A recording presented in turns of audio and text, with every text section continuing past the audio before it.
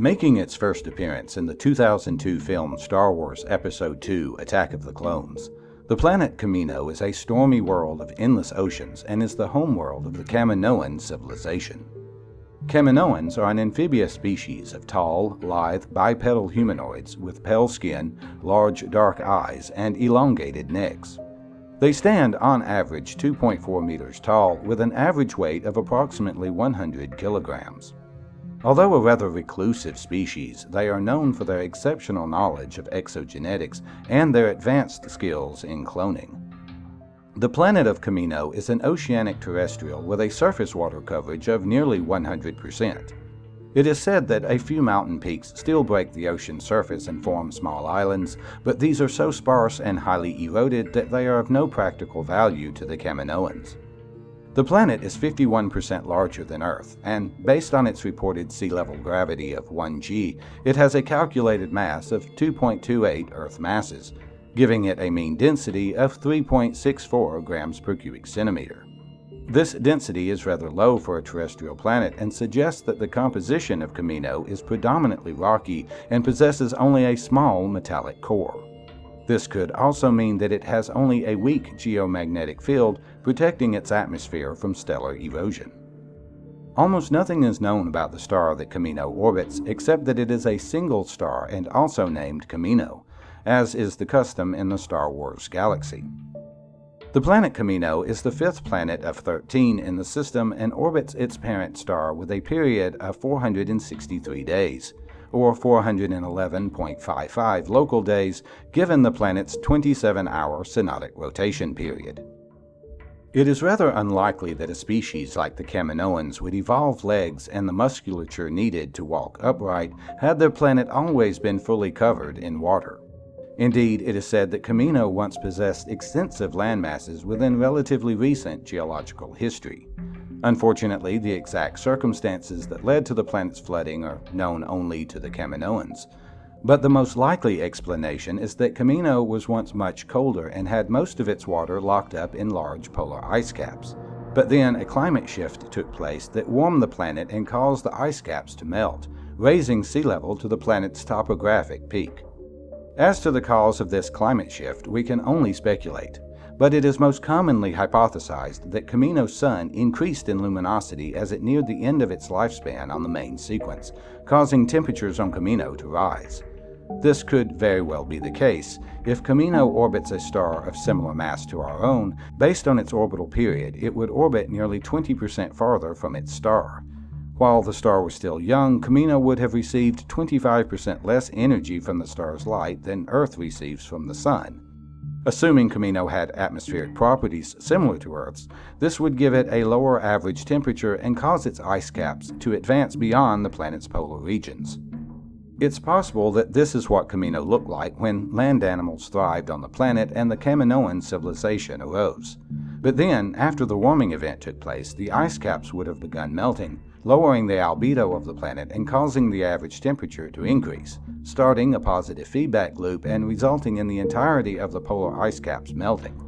Once its surface was completely flooded, the planet's now very low albedo would lead to a rise in temperatures and seawater evaporation, which would drive large quantities of water vapor into the atmosphere. Water vapor is a strong greenhouse gas and would trap even more heat, providing the energy for Kamino's powerful and widespread storms. And with the planet lacking continental landmasses to break up these storms, they are able to grow to immense strength and sustain themselves for weeks on end. The flooding of Kamino's surface clearly kicked off a mass extinction event that led to the demise of all of the planet's terrestrial life forms, save for the Kaminoan people, who were able to move their cities onto stilts over the several hundred to few thousand years it took for the landmasses to be completely covered. But this mass extinction event is probably still ongoing. The biospheres of oceanic worlds, planets with more than 99% surface water coverage, are expected to suffer from nutrient deficiencies. On Earth, the rocks that make up the continental landmasses are eroded by wind and water, and their mineral nutrients are transported out into the oceans where they feed the microscopic life forms that occupy the bottom of the food chain. But on worlds with no exposed continents to erode, this nutrient infusion cannot occur. Ocean currents are able to erode the seafloor in shallow areas, but the deeper underwater the seafloor lies, the less erosion it will experience and the shorter the distance any freed nutrients can be transported. This leaves submarine volcanism as the primary source of mineral nutrient dispersion, but this is a substantially limited source compared to continental erosion. A further detriment to Kamino's ecosystem is the limited amount of sunlight that is able to penetrate the planet's thick and widespread cloud coverage. This deprives the planet's photosynthesizing life forms, the Kamino equivalent of algae, phytoplankton, and aquatic plant life, of the energy they need to survive. Sunlight does break through the clouds in various locations on Kamino every day, but the locations and duration of these events are essentially random and too inconsistent to be relied upon for photosynthetic processes. There are probably ways in which life forms could evolve to handle this issue, but the climate shift that led to this likely occurred too quickly for such adaptations to develop. And with deficiencies of both nutrients and energy threatening the life forms at the bottom of the planet's food chain, Kamino's entire ecosystem is likely in the process of collapsing. Kamino is said to be orbited by 3 moons, but virtually nothing is known about these satellites other than the smallest being named Carassa. It is said that this moon is the only one to have been explored by the Kaminoans and is covered in frozen wastes. However, both of these claims seem rather unlikely. So how does Kamino stack up against a realistic planet? Kamino's mean density is abnormally low for a planet of its mass, but both of these properties are still within a realistic range. Such low metal content planets are indeed possible.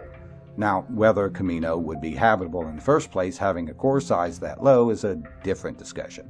But beyond that, it's pretty well built. So, plus 1 point.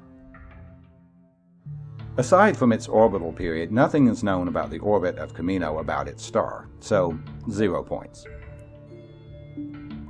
There is no way to truly assess how accurate the climate of Kamino is, given how little data is available for its orbital characteristics and the parameters of its star. But its climate is at least plausible if we make some reasonable assumptions. In other words, there's no obvious reason it couldn't exist as it is depicted. So, plus 1 point. Kamino having 3 major moons is problematic.